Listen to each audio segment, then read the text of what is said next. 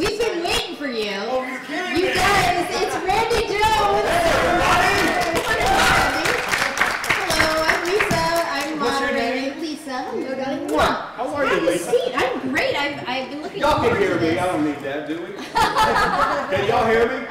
Yeah. Of course. How's everybody doing? We're doing good. How are you? Oh! You said you wanted to sit in the I front know. row. Here we are. Well, but this, I said front row for the burlesque show. There too. You're early.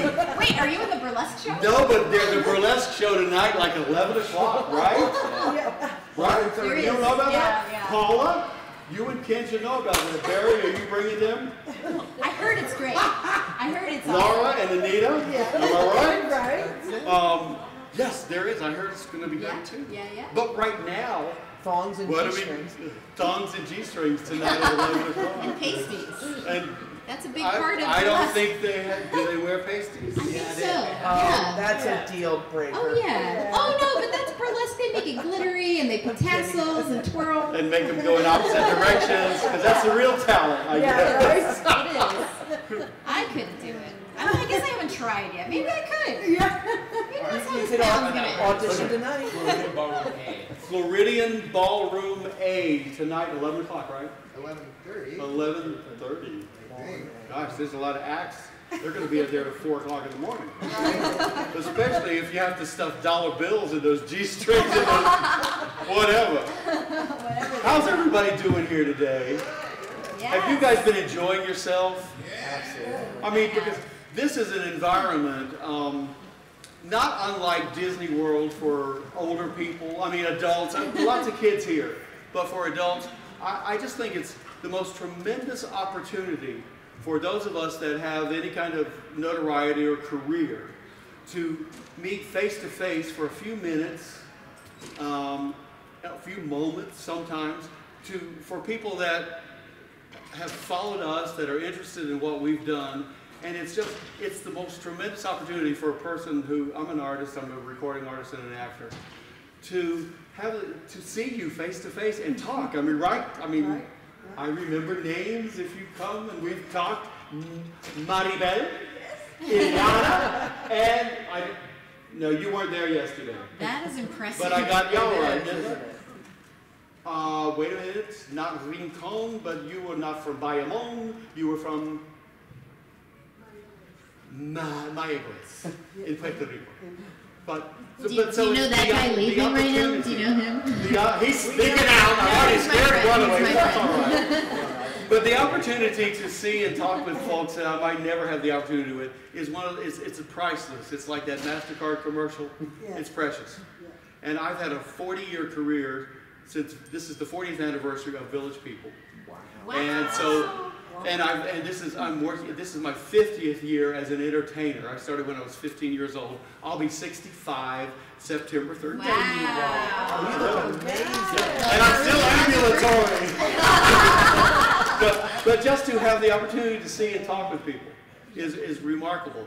But beyond that, that's from my point of view, but beyond that, I think what Mike Broder and his wonderful staff here for Supercon, what they create is an environment where people who on another part of the world may feel like, oh, you know, what I do is special and what I do and other people might not understand. When we come here, like John, yeah, that's all right, I understand. Everybody's got a pee, brother. But when we come here, it's a safe environment, and it's a place where everybody can be what they want to be and like their characters and That's dress right. up like it and have fun. And we get to meet you. And we Right. Yes. but so Village People was kind of an interesting experience. Now, when you're by yourself, do we just refer to you as a village person? You can refer to me as Randy if you want to, you know. I certainly have a lot of fun. Oh, yes. I mean, you've been a huge icon for years and years and years. People dress How did up that like happen? you. Wait a Oh, second. exactly. People Halloween, dress I up see like people you for dress up all the Halloween time. for Right? years. Yeah. I mean, you know. Every party we play wide. Yes. Exactly. Every Exactly. party. Yeah. Birthday parties, Wedding. weddings, bar mitzvahs, cruises. You know, I think the only market we haven't hit really big is funerals. But you know, I'm not That's when leaving you anything need it out. most. Huh? That's when you need it That's right. most. That's right. The cruise ships, every afternoon at Disney World, at all of the parks and the pools there, the adult people who do other things for the kids by the pool, they always play YMCA. There are 14 Major League Baseball franchises that use YMCA. There's several National Hockey League franchises that use YMCA. Wow. There are 10. They have to buy that. I mean, They send a check every 3 months. Yes. It's one of the many reasons that I smile most of the time and have fun.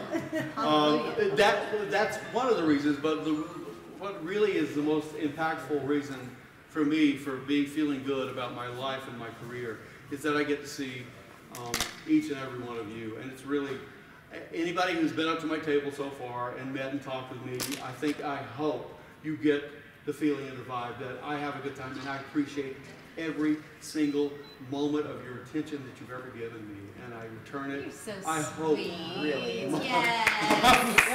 No, seriously. But that's how I truly feel. Yeah. I mean, and You can tell. YMCA, In the Navy, Macho Man, Go Yes. West, all those songs, and even my new stuff. I have a brand new single as the first original member of Village People. I'm the first solo artist to begin to chart on Billboard's Dance Club charts. And it starts next Tuesday. Yes. My number 3 breakout. It's called Hard Times. You can go to iTunes or any place like that and download it. I'd appreciate it.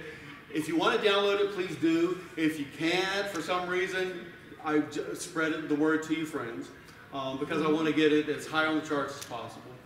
But I've been very blessed to get to know people and see people and have fun with you guys, because I would not have the blessed life, I would not have the luxury of this life, I wouldn't have the opportunity to speak with you guys and see you like we've done all weekend if I hadn't enjoyed the support of y'all, your mothers and fathers, and the people that came before you all through, and so I'm ultimately appreciative of it.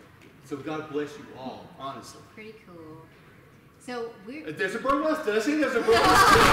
well. Guess what? This is a Q&A, so we encourage the audience to have questions, and I think we have a couple already. And you. She's a good moderator because she knows I won't shut up unless somebody else. Feel free to sit or Oh, stand, no. whatever you are comfortable doing. No one over 25 should be photographed sitting. Am I right? Anyone over 25?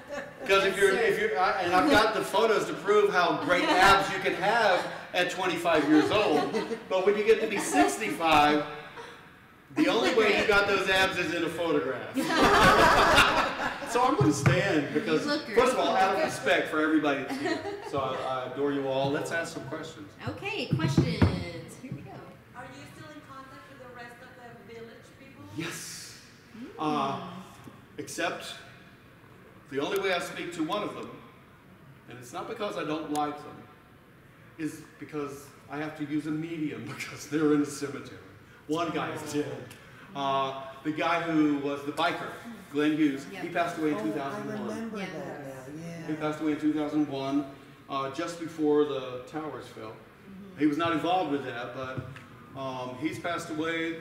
We have a franchise, we have a business as, with those 2 words, Village People.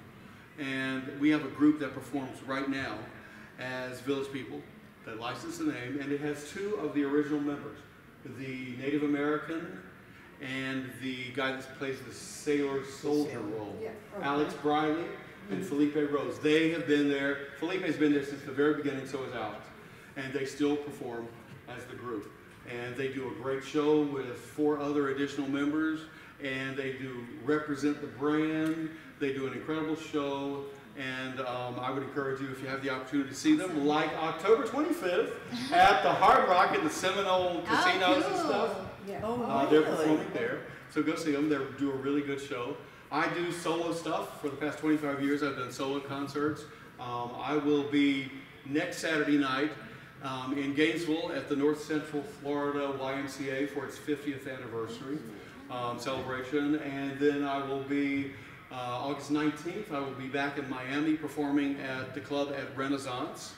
And then for vacation, I'm going to be at Disney World November 25th. Yeah, so, but we do have a franchise, and I keep in touch with everybody. They're really great. I have a question. Yes. I see, Rain, you're married. For 34 years to the Okay, same that's man. what I was going to ask you. To the Look same at that. guy, 34 years. And I read about it on Wikipedia. Did you? Did you see it on TMZ? No. Oh yeah, if you go to YouTube, you can see TMZ. There's a great thing. We did a wonderful 3-day event in New York where Thursday night was, if you've ever been to New York, there's a bus ride where it's one of those buses that is like stadium seating, where half the bus is glass, and you can look out. And it goes all around New York, and it stops at certain points, and people on the streets who are actors do they play like Singing in the Rain, like a song on the bus, and the people on the street reenact that scene. And all around New York. Well, that's where the first night, Thursday night, that's where did our proposal, and then on Friday we got married at New York City Hall with our moms and our family there, and then on Saturday we did a big feast and like a wedding dinner at the Feast of San Gennaro, which is the oldest Italian feast in New York City. So we did this 3-day event, and Harvey and the folks, the staff at TMZ did this wonderful piece on it. So you can go look at that on YouTube. And the great thing about it is as you guys can probably tell, I'm very serious about how I appreciate my life and how I appreciate my career. Right. But I don't take myself seriously. I am the first person to laugh at me and what I've done. I understand that I was this young, cute, attractive kid in 1977, wearing tight jeans and looking really, I was kind of You were kind of sensible. nice, Yeah. kind of sexy. You had a nice Right? butt. But Yeah. you know, but we were enthusiastic, and we were young, and we were talented, and we had some really terrific pop songs like YMCA, Macho Man, In the Navy, Go West, Can't Stop the Music. But I never took myself seriously because I understood what we were doing. Trust me, it takes a very intense gay face to sing songs like Macho Man, YMCA, and In the Navy with a straight face. You know what I'm saying? And seriously. So I've always, and the reason I even, and to bring this around to what we said about burlesque when I first came in, is that was one of the things I took inspiration from. Yes. We all took inspiration. First of all, those 6 characters. A cowboy, an Indian, a biker, motorcycle guy, a construction worker, a sailor soldier, a construction worker, and a cop. Those were all 6 very stereotypical male images that everybody was familiar with. We were not only familiar with it in America, but we were familiar with people around the world were familiar with those American images, because what I understood after I got my BFA from University of North Carolina in Chapel Hill and my master's from the University of North Carolina School of the Arts, as an entertainer, as an actor and a dancer, I understood that the image of the cowboy was just about the most American image that anybody could portray. It was the strongest, the safest, the most reliable, the most independent image of any character that's ever been created by the Hollywood film industry, which is what all of those images had been created by. And for the 75 years before I became part, Village People got together, the Hollywood film industry had sold those images of the biker and the Indian and all that, and the cowboy, all around the world. So everybody was familiar with it. Everybody was safe with cowboys. John Wayne, Gary Cooper, Roy Rogers, The Lone Ranger, Clint Eastwood, Rawhide, Matt Dillon, Gunsmoke, everything. So people were familiar with that. So I stepped into some shoes that had been worn by some boots that had been worn by a lot of people before me. And I understood what I was doing as an actor, because I'm an actor. This is a role. That is a role. And I understood what we were doing, but we not only, we started with those images and songs, which were deceptively simple pop songs. Yes. YMCA, as silly as it sounds, Macho Man, as silly as it sounds, In the Navy, as silly as it might sound, they're deceptively crafted, well-crafted pop songs. If you think it's easy to write a hit pop song, please, write one. Write one for me, so I can sell another 135 million records. And this is what I'm saying. So I understood what my initial equipment was, which was this cowboy image. But going back to the burlesque thing, when I was a kid, we combined these images with comedy, like the Marx Brothers, the Ritz Brothers, the Three Stooges. We were kind of silly and we were funny. And you can get away with a lot of funny when you're cute and young, and that's what we did. But I remember when I was 12 years old, we used to go to a county fair. Anybody here ever been to a county fair? Yeah. And I'm not talking about Dade County Fair, because that's a pretty expansive fair. Yeah. But when I used to go to a county fair when I was a kid, it was not with, paved walkways. It was like sawdust and gravel, and there might have been the main drag where they sold the popcorn and the corn dogs and had a couple rides and stuff. And then, there might be a little roads or pathways that go off to a little tent back there that had strippers in it. And when you're 12 years old, or 14 years old, and you're sneaking in with a couple of guys, your friends, or where you pay your quarter, and the barker who's taking your money gives you a wink and lets you go in, and you go in there, and you've never seen a stripper before, and these are strippers, right? But they're not your A-level strippers. They're not your B or even you. Maybe they're not even your C-level. I didn't even know there was county fair level. No, this is county fair level. These are like gals that might be, well, they got a tooth or three missing. And they might be 40, at that time they looked like they were grandmas to me. But she talked about pasties and tassels. They had skills, they could make it go one way or the other way. But I remember this one woman, and she gave me a cue for what I wanted to do as a village person. She gave me an insight.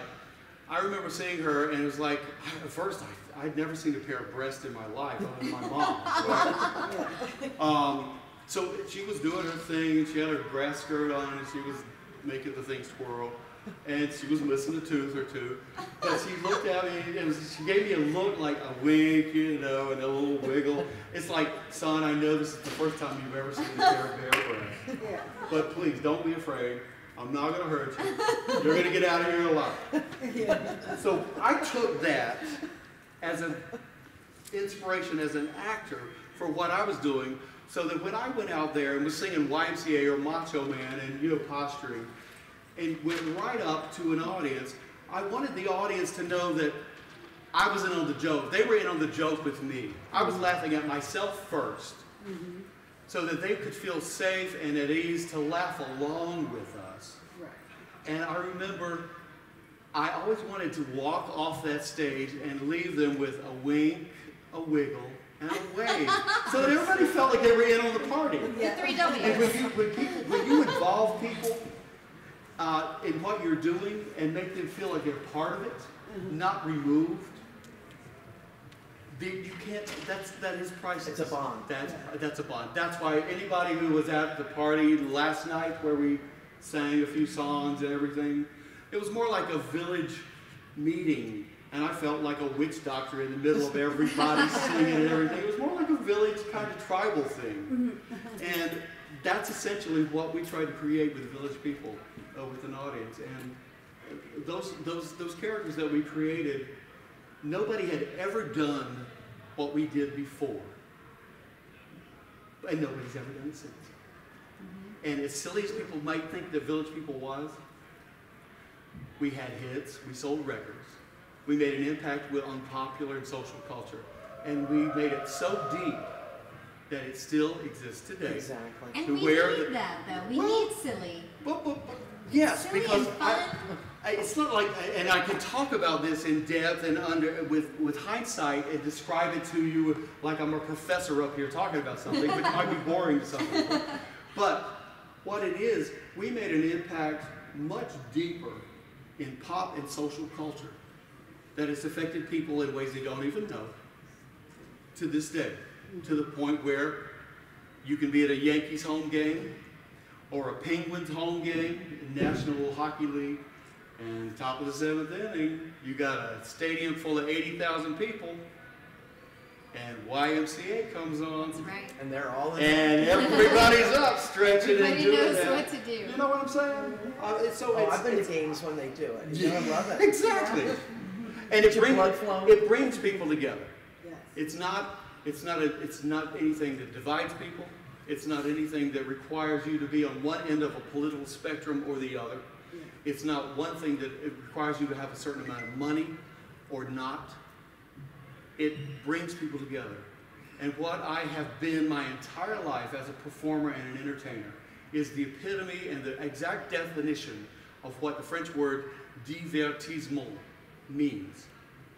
For the moment that we're together, I distract you from thinking about your mortgage payment, your insurance payment, your gas bill, your car payment.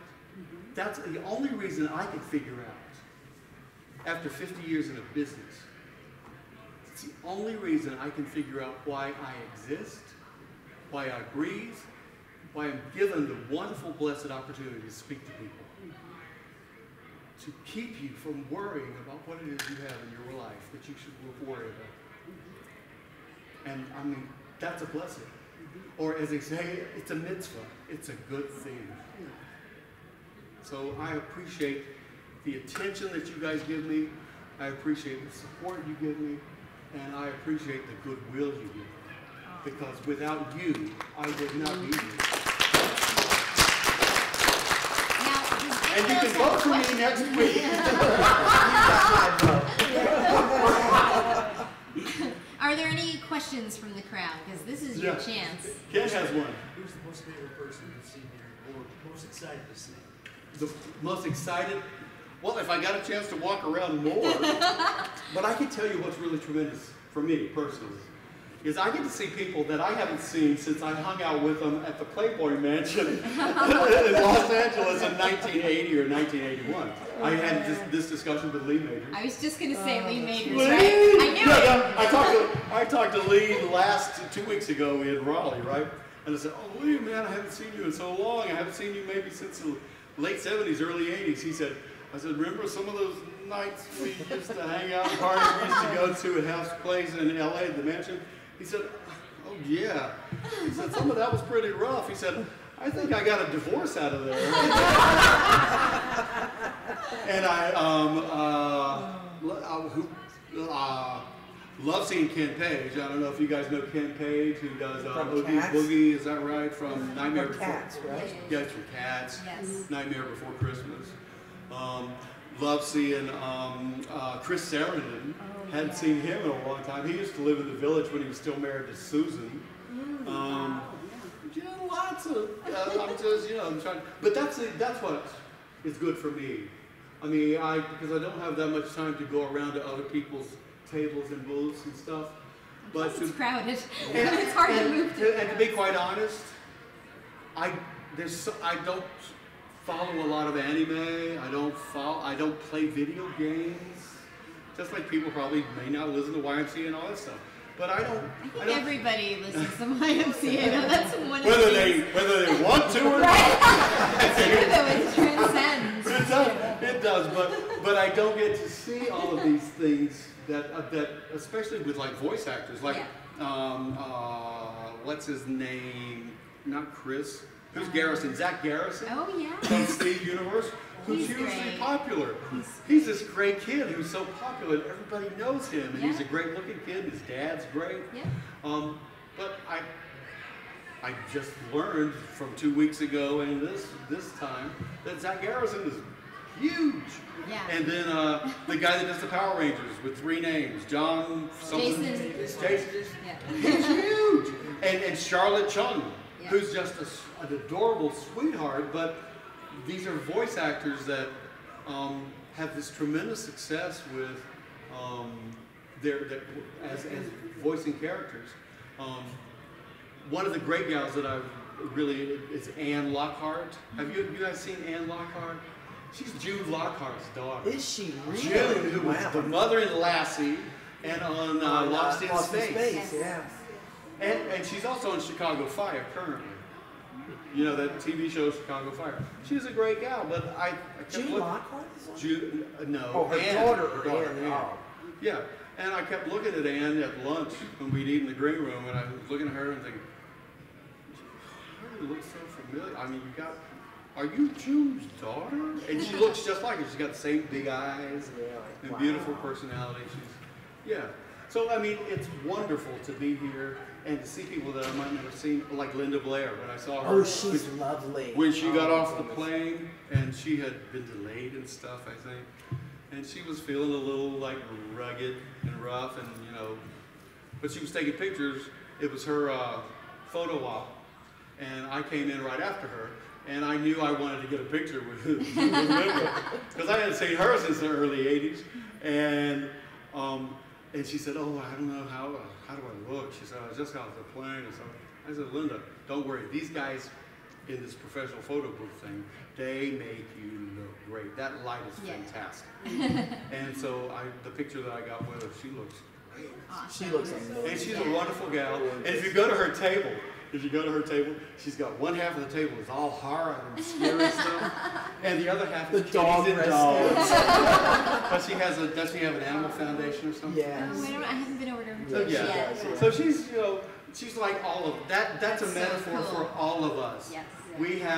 We all are good and evil, or we good and bad, or however you want to look at it. But it's a great metaphor That's for what we have in our hilarious. lives. Right? We're all Satan or struggling. puppies and kittens. Yeah, really, seriously. But and I'm sure me up here running my mouth like this was maybe not exactly what you expected to get from that guy that wore the tight jeans and the boots and the cowboy hat that sings YMCA and Macho Man. But I would like to answer, if you have any questions, I'll answer anything Yes, you we want to have ask me. about 5 more minutes, so now's your chance. You're never going to have this chance again. Go. What was it like to be on Mike Douglas and make the rounds? And Merv Griffin, and do Bob Hope USO specials, and Wow. Dick Clark American Bandstand. Well, I can tell you, a lot of people say, well, how did you come up with those letters for YMCA? I mean, that pretty much even elementary school children know how to do. We didn't create that. We did not create that. The group did not create that. That came from when we debuted in 1978, YMCA, on the Dick Clark American Bandstand Saturday morning television program. And it came about in a way that when you shoot television shows, sometimes like they would shoot the show for Saturday, and they would shoot 3 shows at a time. And so the kids that were the dancers and in the audience, they'd have them bring 3 shirts or blouses or tops to change so that they would look like it was a different show, right? Well, when we debuted YMCA, this is funny, trust me, they had bussed in 3 busloads of kids from a cheerleading camp right outside, not Compton, but some area right outside LA. So anybody that either has a kid who's a cheerleader, was a cheerleader, or knows how cheerleaders are, they are the most energetic folks. I mean, young teenagers are energetic anyway, but cheerleaders, I don't know if it's sugar, caffeine, what it is, but they are lively. And so when we got out there, our choreography for doing YMCA was when we would get to the chorus and sing, You can get it at the YMCA. We did this, clapped above our heads, right? Well, when those kids saw it, the cheerleaders, who were energetic, knew how to take a cue, they saw us do, you can get it at the Y. They saw the Y. And so the next thing they did was MCA. Wow. So if you go on YouTube, you can find the video where Dick Clark, after we performed YMCA, he comes back and says, this is the first time this has ever happened. We have to rerun that tape and show you what was happening in the audience. And they turn the cameras around and you see what's going on in the audience, and the kids are doing the letters. That's so awesome. Cool. We weren't doing the letters, we were just clapping our hands. But so that thing that everybody knows YMCA for was completely organic and from our audience. I had no And that idea. just serves as a signifier for what we did and how it affected people and why I have benefited from it for all these years. And it's just That's one more thing in my incredible. list of why I'm appreciative to everyone Wow. that's ever helped me That out in this is an life. amazing story. I love that. Yeah. Wow. And it's on YouTube. And we can go home and look it up. How 21st century, right? Serious. But I really appreciate talking to you. This has been a delight. I am so happy that they put me on to moderate this so that I can. You only had to ask one question, and I I mean, read my mouth that's the all we whole need, damn time. I mean, that's the best panel. And we found out the origin story of the dance. Right. I've had a running joke. My whole family's had a running joke. Me with too, my- and I'm with my- it. Well, no, with my grandmother, because she's the only person we've ever known who couldn't do the letters. So our running joke, our running joke was always Is that she Asian? no, that she, No, I mean, seriously, she it'd was be hard to spelling do out it in other Cantonese four-letter and words. Mandarin, I'll you know just what I say mean? that. And oh yes, no, my grandma was just adorable, but and little and weak, and she tried her best, and we're like, I think that's F you. Wait a second. Oh! And that's like an ongoing joke. Well, forever. just one more quick moment. One of the early places we played when we were doing, before we did stadiums and stuff, we did what Godelet University in Washington, D.C., which is the University for the Deaf. And it was, first of all, we thought, wait a minute, are we really booked at this university for deaf people, which is the largest university for deaf in the country, in Washington, D.C.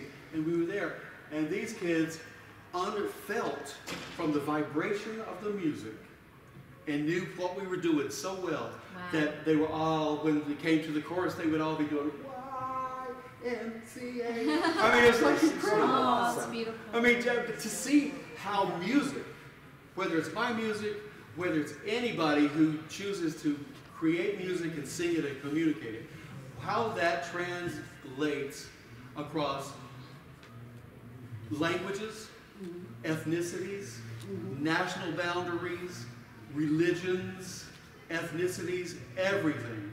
And that is really the power of music. And anybody, I can't say anybody, but I think with me, it's one of the reasons that I like and am so grateful for having the opportunity to be a performer and an entertainer. And YMCA and Macho Man and in the Navy give me an excuse to be in front of people. And I can tell when people's eyes start to glaze over, that's the time for me to sing a song. So that's what having a career in music and doing songs and stuff is, I think it's just a reason, and it's a way that I can get in front of people and talk and communicate. Because we are all just human beings. We are walking the path that we have to walk, which is our own unique path. We are wearing our pair of shoes, boots, heels, whatever we wear, and we have to live this life in our skin the way we live it. And I think most of us ultimately want to just get through it without stepping on anybody else's toes, without getting our toes stepped on, and enjoy this life and protect the people we love and take care of them. That's what we are here for. And I'm glad I'm really, really happy, and I'm so indebted to each and every one of you guys and every one of the other millions of people in this world that have ever shown me any kind of love, encouragement, or support. And it's just a remarkable thing, and I will forever feel grateful for it. I do appreciate it. Thank you. Randy Jones, you guys.